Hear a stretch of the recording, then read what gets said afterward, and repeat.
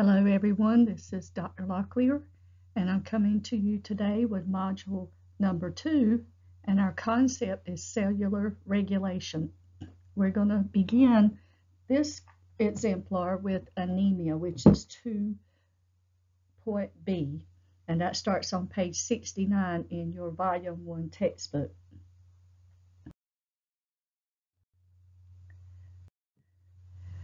So what are our learning outcomes? What is the pathophysiology of anemia? I want you to pay close attention to page 70 and box 2-3, and it gives you a detailed pathophysiologic mechanism of action, of anemia. And basically, if describing anemia in an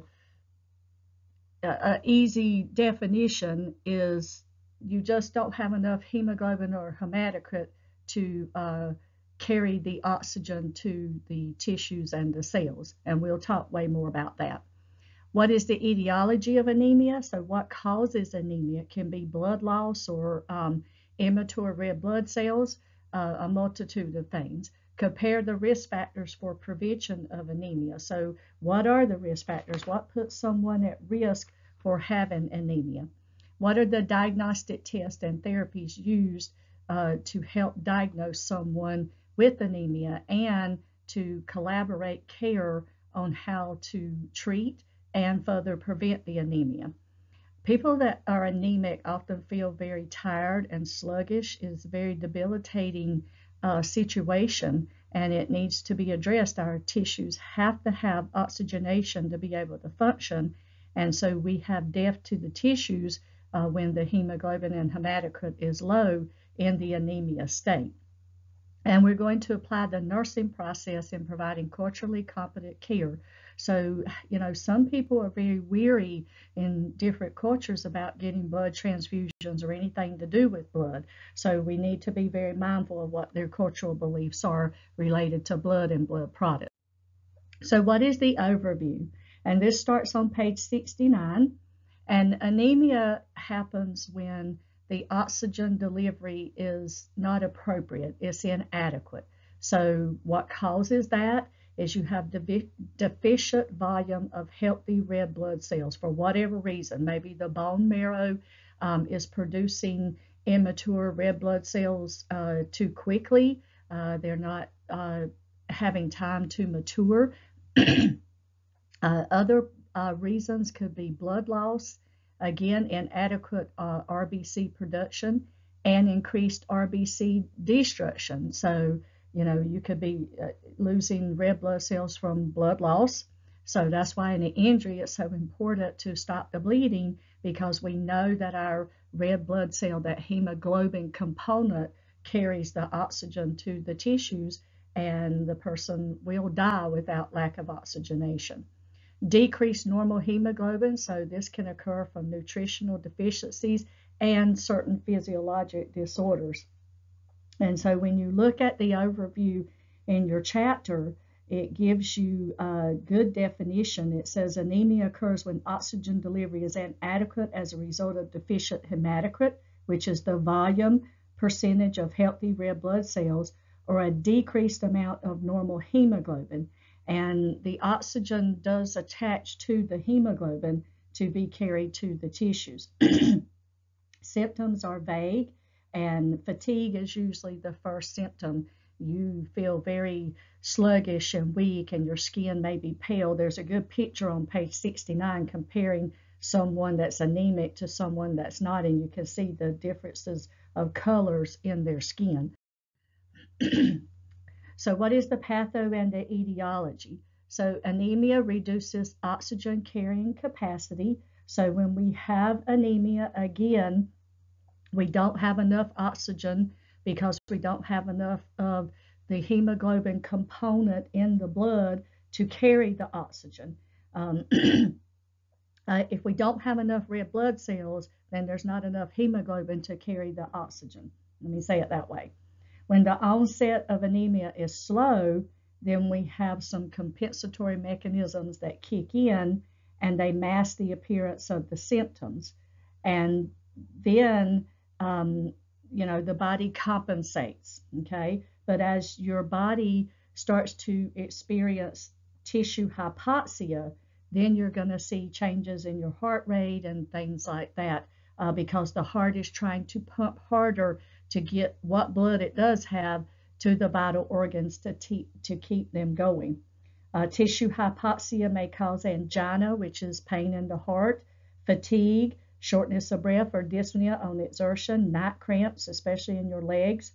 And it stimulates erythropoietin release, which causes the RBCs to be produced in the bone marrow, and it can cause bone pain, and it can cause them to be immature red blood cells because it's making it make more blood, and it can be immature because it's doing it so fast, which really doesn't help the situation because the immature red blood cell lacks the ability to carry oxygen as well.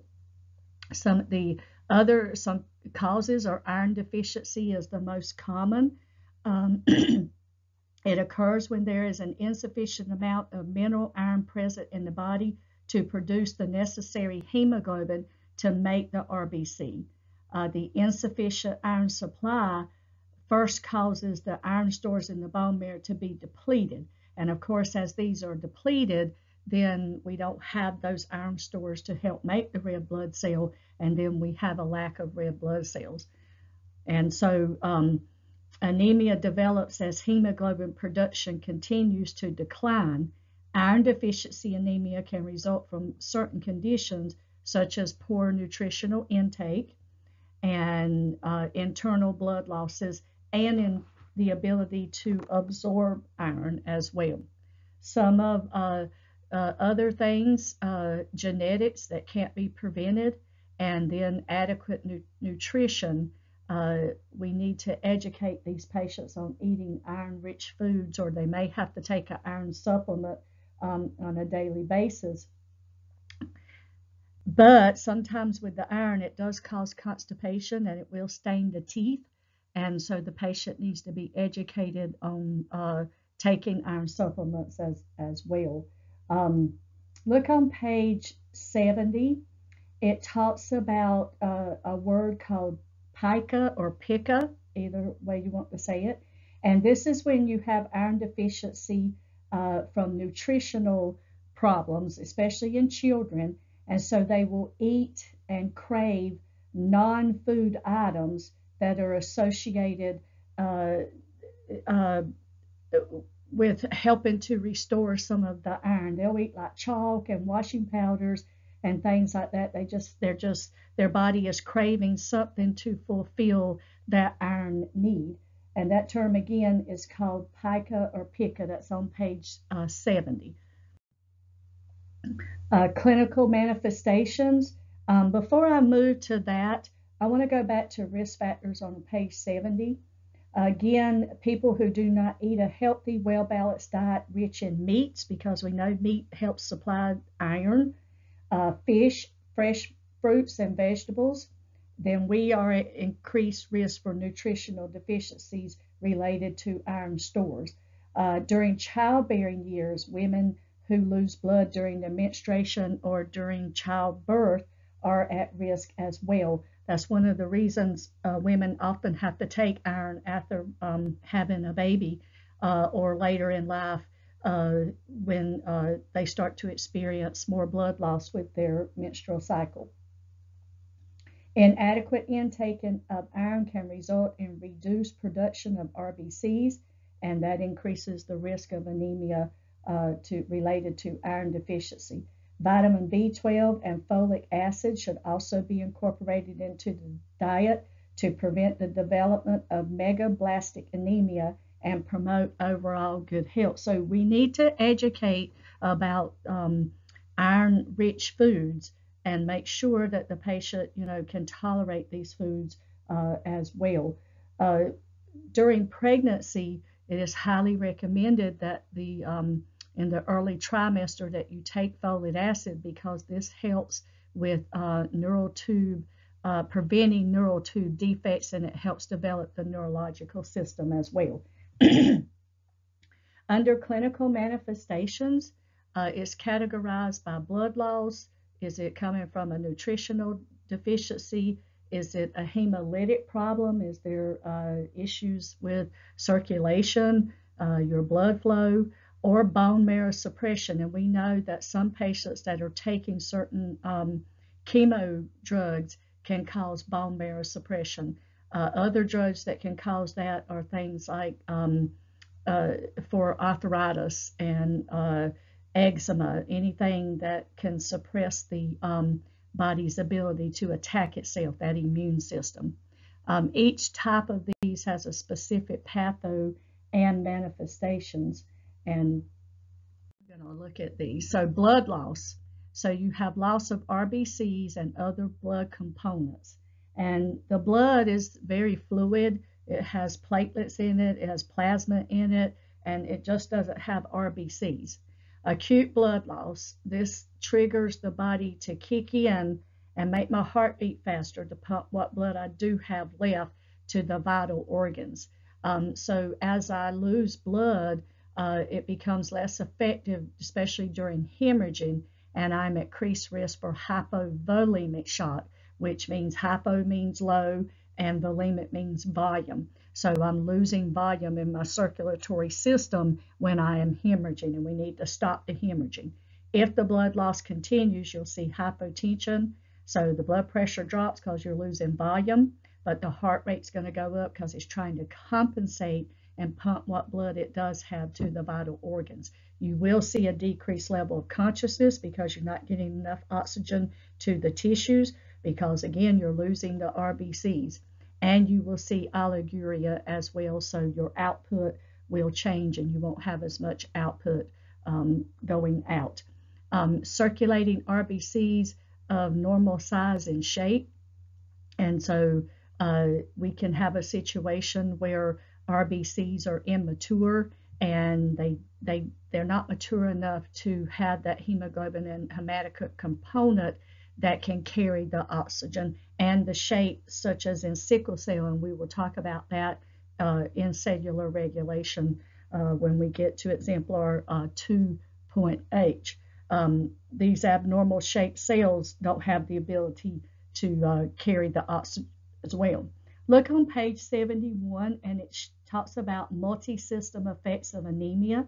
So respiratory, I'll have increased respiratory rate because I'm trying to get more oxygen in, and I'll be short of breath on exertion because we know when we are exerting ourselves, we use more oxygen, and the oxygen's not there because the RBC is not capable of transporting it.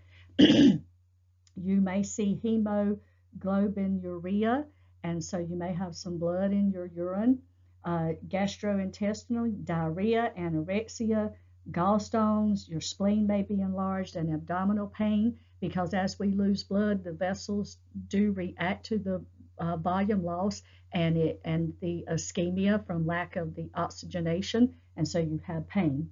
Again, with musculoskeletal, night cramps, bone pain.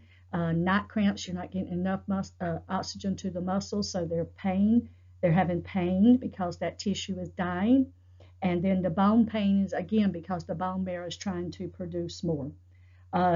Neurologic, you may have a tingling sensation. Your proprioception is off. You may feel dizzy. You may not be able to focus.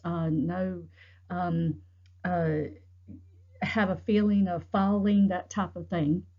Your gait is off balance. Headache, fainting, forgetfulness, pain, and behavioral disturbances. Cardiovascular, tachycardia, palpitations, again, because the body's trying to compensate. With the neurologic, especially in the brain, you're just not getting enough oxygen, and those tissues are dying. It makes us confused. Integumentary, the skin may be pallor or pale, and you may see jaundice from the effects of the liver. Petechiae, little red spots, because you've got some rupture of those small blood vessels. Chillosis are sores in the corners of your mouth. You see that a lot with people that have a B12 deficiency. You may see a sore, beefy red tongue with B12 deficiency also. And then chronic leg ulcers, because you've got poor circulation to those areas. On page 71, You have a key box. Symptoms usually caused by a specific form of anemia, and it lists the anemias for you there: hemolytic, aplastic, iron deficiency, pernicious, vitamin B12, sickle cell, and G6PD anemia. Please review page 71. Other causes of blood loss, and we're looking at chronic, and this where fluid shifts from the interstitial space to vessels. It prevents hypovolemia. Reduced blood viscosity may result in a heart murmur. So your fluid is shifting from inside the cell from inside the cell to the outside. So you're going from interstitial to the outside of the cell walls. Depletes iron stores, and RBCs are small and pale. So for some reason you may have low iron. Could be you have a hemorrhage on the inside and you don't know. It could be that your body's not taking in enough iron. Your body's not able to absorb the iron. You might see that with a B12 deficiency. And then again, the RBCs may be small and immature. Nutritional anemias, and this starts on page 72. With iron deficiency anemia, you have brittle spoon-shaped nails. You have chalosis, which are those dry, cracked places on your mouth, and you have a smooth, sore tongue, and you crave those non-food items such as in pica or pica, however how you want to say it. Vitamin B12, this is where it's not absorbed through the gut properly. So your body's not absorbing B12, which is pernicious anemia. And it develops over time. You may have pallor, jaundice, weakness, paresthesia. You may be dizzy and lightheaded, difficulty maintaining your balance. And some of the other symptoms that go along with this, again, is that beefy red tongue, a sore tongue. The patient has to take a B12 injection once a month to keep their B12 up to normal therapeutic levels. Some of the problems with this is if you have acid reflux disease or GERDs, like esophageal reflux, your stomach's irritated so it can't absorb the B12 from the foods that you eat. And so you can't take a B12 pill because your stomach's not going to absorb it. You have to take a monthly injection for this. Other nutritional anemias, folic acid, and again, we've kind of talked about that. Here are some of the things that you may see: shortness of breath, a swollen tongue, which is glossitis, chalosis, diarrhea, and it happens over time, and you see this among undernourished people. Thalassemia, this is an inherited disorder of the hemoglobin, and you see anemia, your spleen will be enlarged, your skin will have a bronzy color, and your bone marrow will be hyperplasia. So what that means is your bone marrow is trying to constantly produce RBCs at a rapid rate, and they're immature. And then acquired hemolytic anemia, this is hemolysis from factors outside of the RBC. Hemolysis means like a splitting or cutting. So you have mild to moderate anemia and mild to moderate enlarged spleen. When it's severe, the bone marrow expands, so your bones become deformed and pathologic fractures may happen. This is acquired hemolytic. All these are on page 72 and 73. And so make sure that you read through those, and we'll talk more about these in class as well. With the hemolytic, you have mechanical trauma to the RBC produced, and you may see this with a prosthetic heart. Autoimmune disorders can cause this. Certain types of bacterial or protozoal infections, certain types of immune system responses, and then drugs such as toxins and chemical agents and venoms can also cause this as well. And then your G6 phosphate dehydrogenase anemia, and this is on page 74. And so this is hereditary. It's a hereditary defect in RBC metabolism. It's triggered by certain stressors, and you see pallor, jaundice, hemoglobinuria, and elevated reticulocyte count. Aplastic anemia, and this is on page 74 as well. This is the bone marrow fails to produce all three types of blood cells, which leads to pancytopenia, which is a deficiency in both red and white blood cells. Normal bone marrow is replaced by fat. So, and fat's not going to do what we need it to do. So the bone marrow fails to produce the three types of blood vessels. And so you have pancytopenia, which is a deficiency in red and white blood cells. And we know they both do different things. The normal bone marrow is replaced by fat. So we're not making any red blood cells because the fat's taking over. The onset is insidious. It may be sudden. You just don't know what causes it. Fatigue, pallor, weakness, exertional dyspnea, headache, tachycardia, and heart failure. And then Fanconi anemia is a rare form of anemia, and we'll talk about this one in class as well. Collaboration. So what do we do to collaborate? Ensure adequate tissue oxygenation is the priority treatment. Specific therapies determine the underlying cause. So of course you may need a blood transfusion, iron replacement. If you're B12 deficient, you may need a B12 shot every month. You need to have blood work done on a routine basis as your skin becomes more pallor and pale and you become more fatigued. Teach the patient look for bruising and signs and symptoms of bleeding as well. And report these, of course.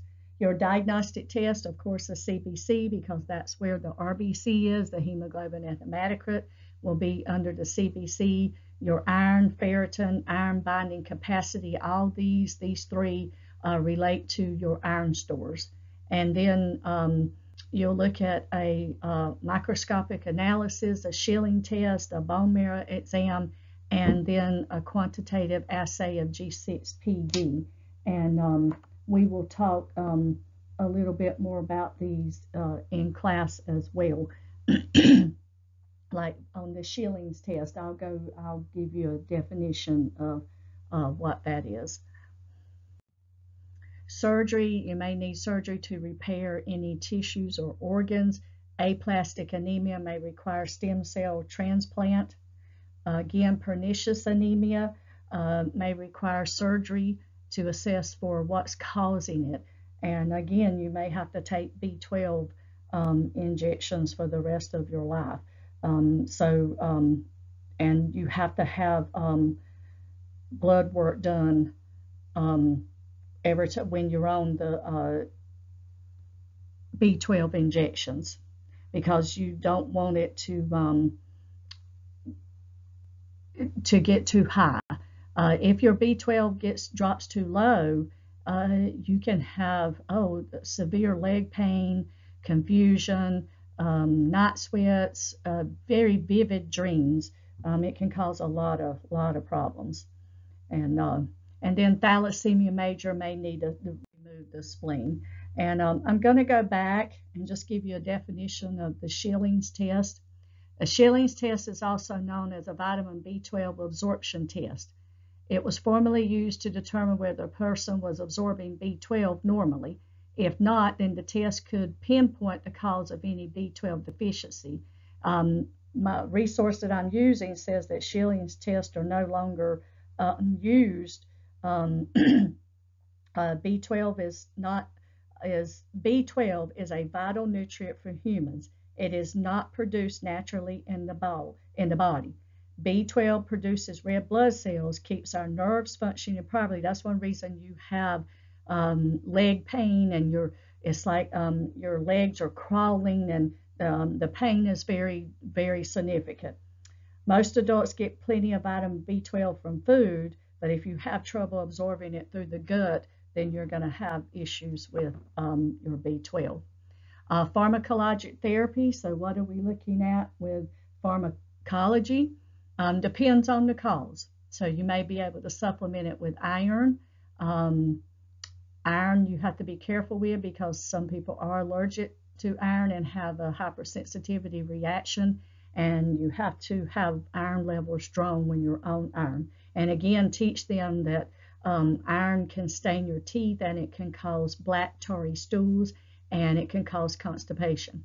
Vitamin B12 again is an injection that you give once a month, usually in the it's an IM injection. You can give it in the deltoid. Folic acid replacement, erythropoietin injections, that's usually by injections, and immunosuppressive therapy. With immunosuppressive therapy, it may be used to treat the aplastic anemia. It may stimulate blood cell production in some patients with the aplastic.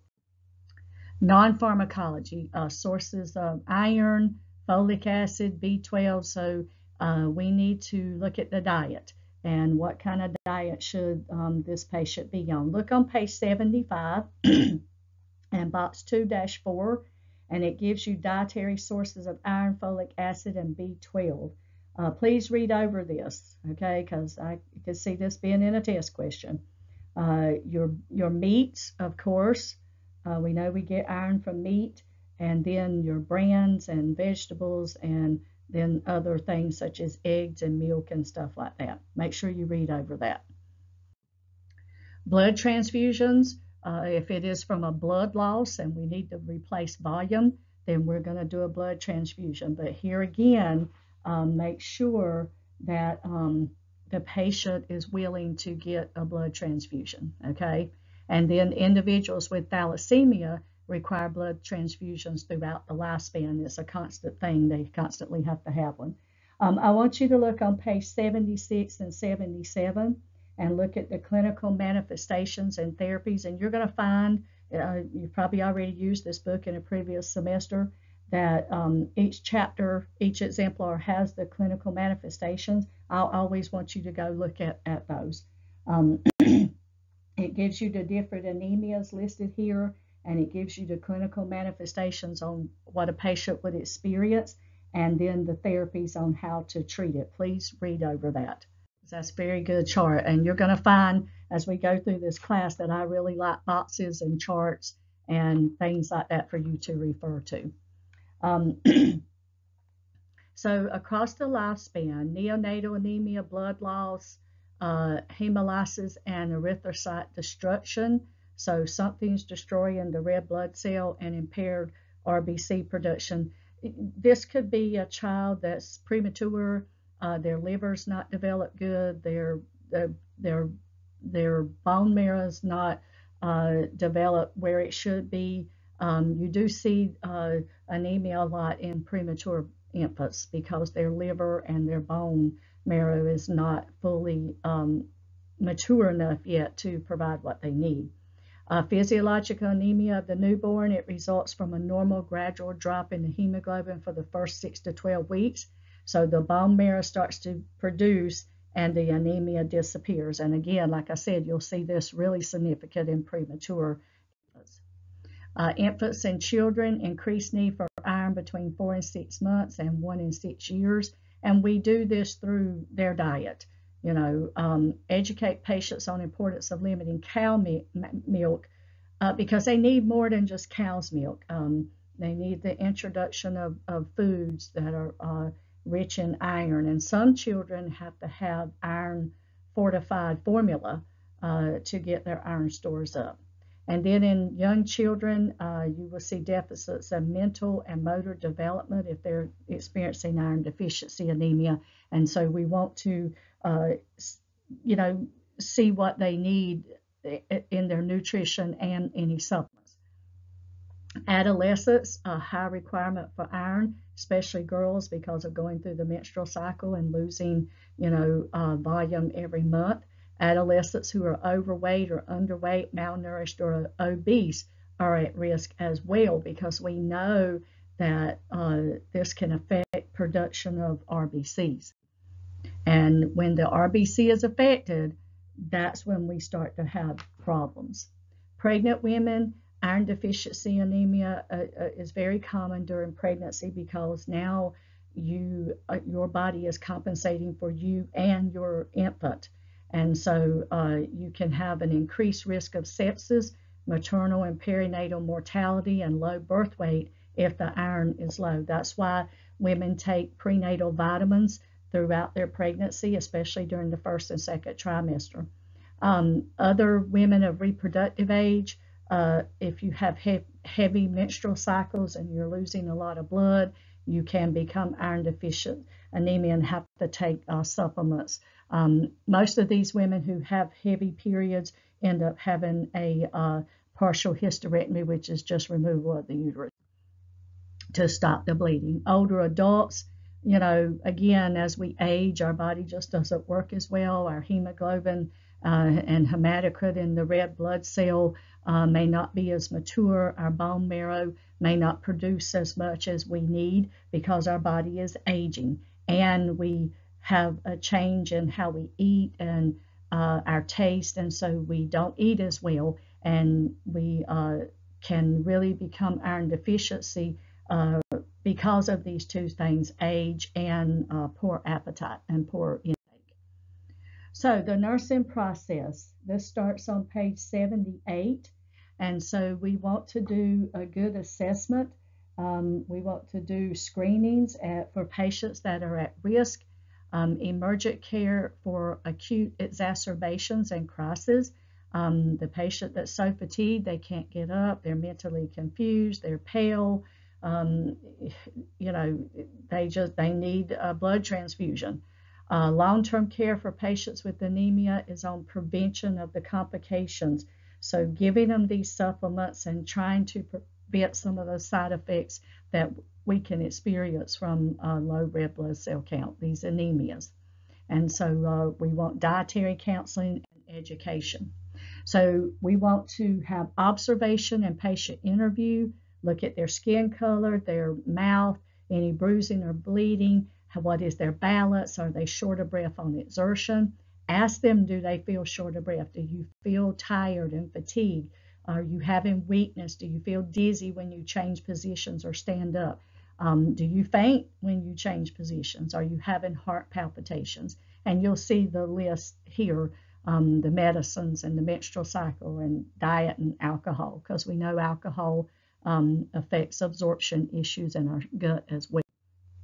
The physical exam, what's the general appearance? Are they weak? Are they pale? Are they short of breath? Are their vital signs abnormal? Heart rate up, blood pressure low, their skin color, their mucous membranes. Listen to their heart and lungs. Look at their capillary refill. It'll be sluggish. And do they have any abdominal tenderness from the enlarged spleen? Bleeding or bruising? Do a very thorough skin assessment. Make sure you turn your patients over and look at their backside as well. That's so important. Your nursing diagnoses, these are listed on page 78. Impaired gas exchange, risk for decreased cardiac output, acute pain, and so forth. Activity and fatigue, all of these, and I would add on here risk for falls because of the dizziness and the weakness. Goals, report any absence of dyspnea. So we want the patient to know to report, if there's an absence of dyspnea, verbalize awareness of exacerbations. Does the patient know when their situation with anemia is worsening? We need to educate them. Implementation, and we want to look at vital signs, again, looking at heart rate, blood pressure, pulse. Sometimes you may run a fever. Look at skin color, the cyanosis, your lips blue, any dependent edema, and edema.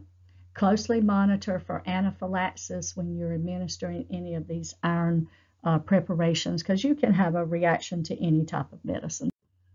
Facilitate enhanced care, monitor the lips and tongues for glossitis and cheilosis. Mouthwash, and you want to use a mild mouthwash because if your tongue is beefy red, you don't want to burn your tongue. Frequent oral hygiene, and again, you don't want to use something that's going to burn the inside. You want to use KY jelly to the lips, soft, cool, bland foods because that helps cool the mouth, and 4 to 6 small high protein and high vitamin meals a day that are rich in iron and rich in folic acid. And then your expected outcomes, always with expected outcomes, we want the patient to return to a level of normal limits and be able to function back to their normal state of functioning. So you see these listed here for you.